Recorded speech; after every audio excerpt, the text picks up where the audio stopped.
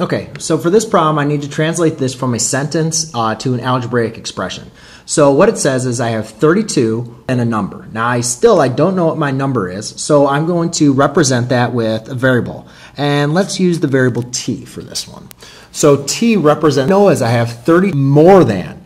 So I add 32, subtract 32, multiply by 32, or divide by 32. Well, more than, it's just going to tell me I'm just going to take 32 more than a number. So I'm going to take whatever my number is, and if I add 32, then it's just going to be 32 more than that number.